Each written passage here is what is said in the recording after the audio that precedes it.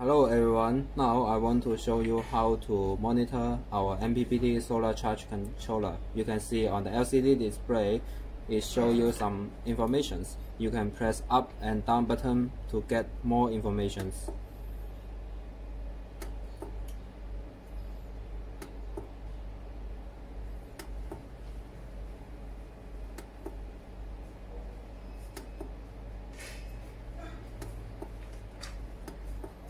And if you want to make your own setting, please press ESC button and function button together for about 5 seconds.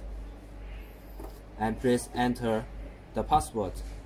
It's down, down, down, down, and up. And please turn to confirm yes. And now you can make your own setting, like the battery type, the system voltage, the charge current, the battery lock voltage, and also buck charge voltage, and the float charge voltage, and DC output mode, and DC on time, and battery recovery voltage. And you can also make the factory reset.